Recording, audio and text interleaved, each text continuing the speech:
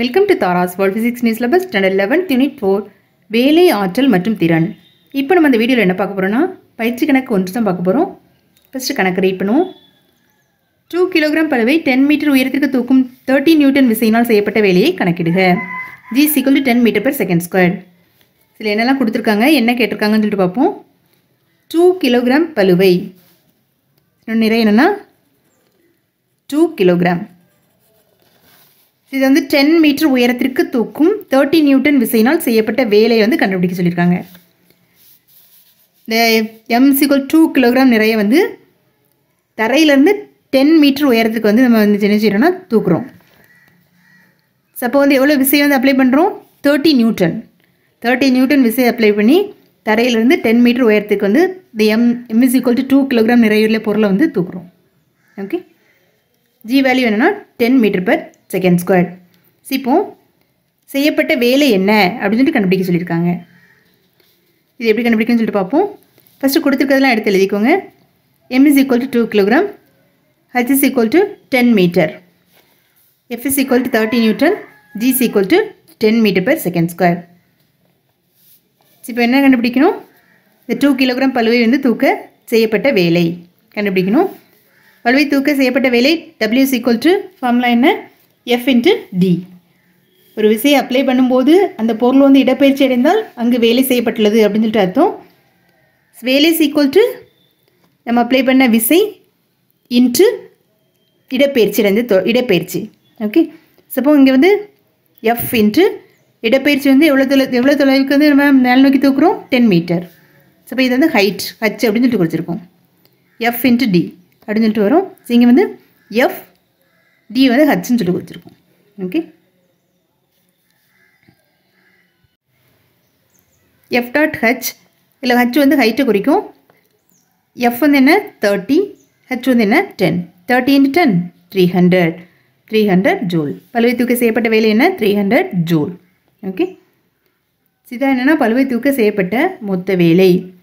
சரினா ஆக்சுவலாக நம்ம அந்த நிறைய வந்து 10 மீட்டர் உயரத்துக்கு வந்து தூக்குறதுக்கு வந்து எவ்வளோ வேலை செய்யணும் அப்படின்னு சொல்லிட்டு நம்ம கண்டுபிடிச்சோன்னா இதை விட குறைவாக தான் கிடைக்கும். அதாவது W = F.H. சில வந்து F வந்து எதுக்கு ஈக்குவலாக இருக்கும்னா -Fg.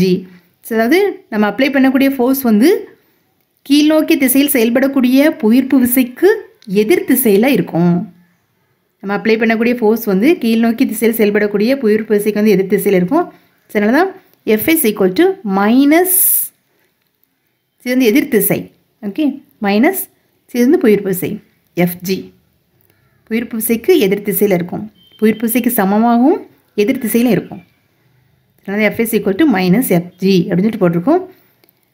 ஓகே, புவியீர்ப்பு விசை கீழ்நோக்கி திசையில் செயல்படக்கூடிய புவியீர்ப்பு விசை வந்து mg, கீழ்நோக்கி திசையில் செயல்படுறதுனால minus. Okay, so -mg. So minus சென்று Fg இருக்க இடத்துல -mg போட்டிங்கன்னா -mg அப்படின்னு சொல்லி கிடைக்கும். So minus into minus plus mg. So இப்போ F = +mg. ஸோ இப்போ அந்த F இருக்க இடத்துல நீங்கள் வந்து mg போட்டிங்கன்னா W = mg.h அப்படின்னு சொல்லி கிடைக்கும். ஸோ இப்போ இதில் உள்ள வேல்யூஸ் எல்லாம் அப்ளை பண்ணுங்கள். m வேல்யூ என்ன 2 kg இன்ட்டு g 10, h வந்து 10. ஸோ இப்போ இது எல்லாத்தையும் மல்டிப்ளை பண்ணிங்கன்னா என்ன கிடைக்கும் 200 ஜூல் அப்படின்னு சொல்லிட்டு கிடைக்கும். W = 200 joule.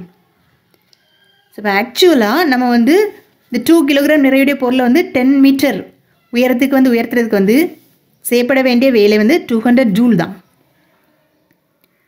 ஆனால் நம்ம இங்கே வந்து இந்த பொருளை வந்து 10 மீட்டர் உயரத்துக்கு வந்து செய்யப்பட்ட வேலை எவ்வளோ கிடச்சிருக்கு? F = 30 நியூட்டன் விசையை செலுத்தும் போது செய்யப்பட்ட வேலை எவ்வளோ கிடச்சிருக்குன்னா 300 ஜூல் அப்படின்னு சொல்லிட்டு கிடச்சிருக்கு. அப்போ நம்ம 200 ஜூல் அளவு வேலை செய்கிறதுக்கு வந்து 300 ஜூல் வேலை செஞ்சுருக்கோம். அப்போ இதில் வந்து 300 - 100 -200. 300 - 200 = 100. இதில் வந்து 100 ஜூல் அளவுள்ள வேலையை வந்து நம்ம எக்ஸ்ட்ரா செஞ்சுருக்கோம். புவியீர்ப்பு விசைக்கு எதிர் திசையில் வந்து ஒரு பொருள் வந்து உயர்த்தப்படுதுன்னா எவ்வளோ அளவுடைய புவியீர்ப்பு விசை கீழ்நோக்கி செயல்படுதோ அதற்கு சமமாகவும் எதிர் திசையில் வந்து நம்ம வந்து ஒரு விசையை அப்ளை பண்ணுவோம். அந்த விசையினோட அளவுக்கு செய்யப்பட்ட வேலை தான் என்னென்னா ஆக்சுவலான செய்யப்பட்ட வேலைக்குள்ள அளவு. ஓகே, அதான் நம்ம இதில் கண்டுபிடிச்சிருக்கோம். எவ்வளோன்னா 200 ஜூல். 200 ஜூல் அளவுடைய வேலை வந்து இந்த பொருளை வந்து 10 மீட்டர் உயரத்திற்கு வந்து 10 மீட்டர் உயர்த்துறதுக்கு வந்து தேவையான அளவு. ஆனால் நம்ம இங்கே வந்து பளுவை தூக்க செய்யப்பட்ட வேலையோட அளவு எவ்வளோ கிடச்சிருக்கு? 300 ஜூல். 300 ஜூல் அளவுள்ள வேலையை வந்து செஞ்சுருக்கோம். ஓகே, சப்போ இது கூட கம்பேர் பண்ணும்போது நம்ம வந்து 100 ஜூல் அளவுள்ள வேலையை வந்து எக்ஸ்ட்ரா செஞ்சுருக்கோம். ஓகே, ஆக்சுவலாக தேவையான அளவை விட 100 ஜூல் அளவு, அதே அளவு 10 மீட்டர் உயரத்துக்கு வந்து இந்த நிறைய உயர்த்துறதுக்கு வந்து நம்ம செஞ்சுருக்கோம். சப்போ எக்ஸ்ட்ரா 100 ஜூல் அளவுடைய ஆற்றல் வந்து இந்த இடத்துல என்ன ஆச்சுது? நம்ம இங்கேருந்து 10 மீட்டர் உயரத்திற்கு வந்து இந்த பொருளை உயர்த்தும் போது காற்றினால் ஏற்படக்கூடிய தடையினால், காற்றில் ஏற்படக்கூடிய உராய்வு விசையினால் அந்த ஆற்றல் வந்து 100 ஜூல் அளவுடைய ஆற்றல் வந்து இழக்கப்படுது. இங்கேருந்து மேலே நம்ம உயர்த்தும் போது அந்த 100 ஜூல் அளவுடைய ஆற்றல் வந்து இழக்கப்படுது. ஓகே, ஸோ அதனால தான் நமக்கு வந்து பளுவை தூக்க செய்யப்பட்ட வேலையோட அளவு வந்து எவ்வளோ கிடச்சிருக்கு? 300 ஜூல் அப்படின்னு சொல்லிட்டு கிடச்சிருக்கு. ஓகே, இதில் 300லேருந்து 200 நீங்கள் சப்ட்ராக்ட் பண்ணிங்கன்னா 100 வரும். இந்த 100 ஜூல் அளவுள்ள ஆற்றல் வந்து இழக்கப்படுது. டெல்டா கியூ இயக்காற்றல் இழப்பு இழக்கப்படுது. ஓகே ஓகே, இப்போ நமக்கு என்ன ஆன்சர் கிடச்சிருக்கு? பளுவை தூக்க செய்யப்பட்ட வேலை W = 300 ஜூல். ஓகே, இப்போ நமக்கு கிடச்சிருந்த ஆன்சர் வந்து ஃபைனலாக எடுத்து எழுதிடுவோம். ஆன்சர் போட்டு எழுதிக்கோங்க. 2 கிலோகிராம் பளுவை 10 மீட்டர் உயரத்திற்கு தூக்கும் 30 நியூட்டன் விசையினால் செய்யப்பட்ட வேலை W = 300 ஜூல். சரி, ஃபைனலாக ஆன்சர் எடுத்து எழுதிக்கோங்க. இதோட பயிற்சி கணக்கு 1 வந்து முடியுது. தேங்க்யூ.